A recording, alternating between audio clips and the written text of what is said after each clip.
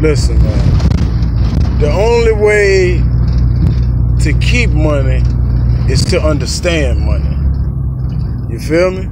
And the only way to understand money is to make money and lose money. See, a nigga who got a job, he don't really understand money. He understands wages, working by the hour. That ain't money. See, to understand money, real shit, making $50,000 a day and $50,000 a month, and being broke on goddamn, what's the day? Thursday, making $50,000 Thursday, $50,000 Friday, and being broke Monday morning. See, the only way you gonna respect money is to lose that shit. And see, that's the way niggas go broke. Niggas be like, how he get 100 million and that nigga broke? He ain't understand money.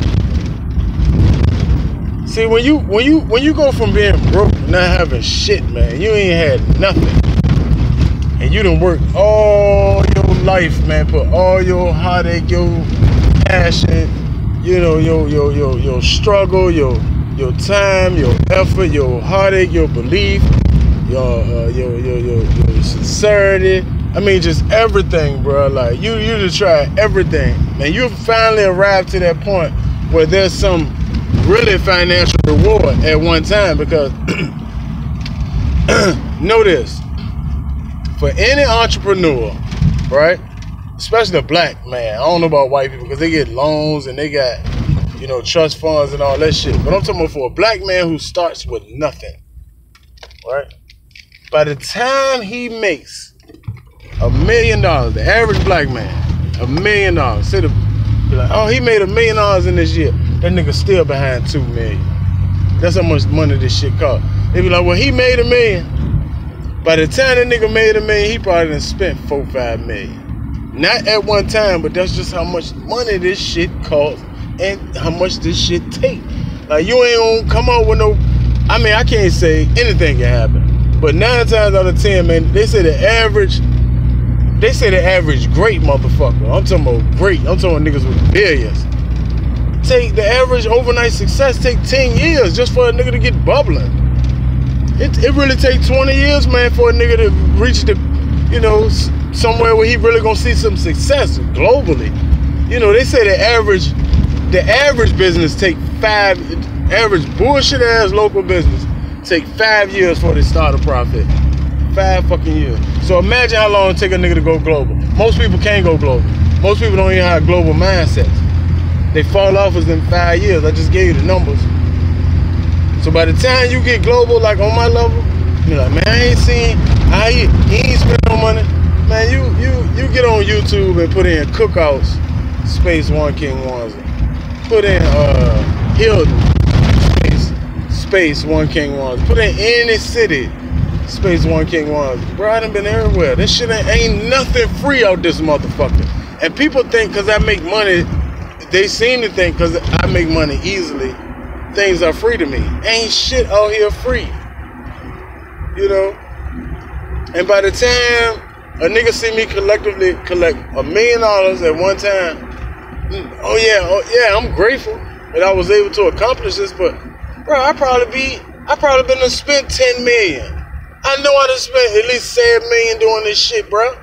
Like, man, I mean, if you go back and look at my videos, man, from years ago, bro, you see me in 50 million, when not 50, $25 million mansions.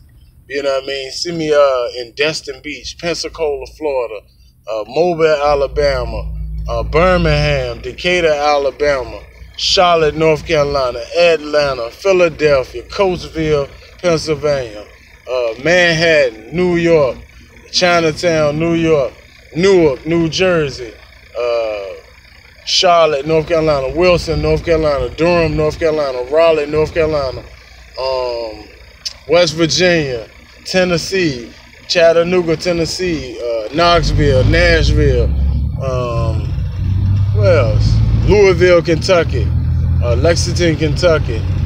I mean, you name it, West Baltimore, East Baltimore, Southeast DC, Northwest Washington, DC, Rhode Island. I mean, you name it, bro, I done been there and ain't none of that shit free. The travel ain't free. It might cost, it depends on how you travel. The travel might cost a stack just to get there and back. A stack, nigga. And I'm staying there for a month, 2 months, Atlanta. You know what I mean? Bankhead. Charleston, South Carolina. Nags Head. The Outer Banks, North Carolina. I mean, you name it, bro. I done been there. All out the country and shit. How you think that shit free? You think that shit free? Why don't you fucking do it then? If it's free, why don't you do it? This shit ain't free, bro. This shit costs money. Real money. And I just got my license back. I mean, I've been driving a lot, but I just got my license back like 2 months ago. Bro, I had drivers. I had 4 drivers for what? 4 years? So I gotta pay for gas and a driver. This shit costs multi-millions. And if you ain't ready to receive that in your mind, you definitely can't receive it in your pocket. Bro, it be days. My average day, I spend $300 a day. A day. $300 a day. Do that. That's 9 bands a month. That's average.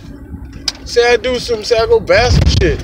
Or I'm talking about just a regular ass day for me, it's $300 a day. That's just living expenses. Every day. That's average. Come on, bro. How many niggas right now can raise $300 a day? And I ain't doing shit wrong.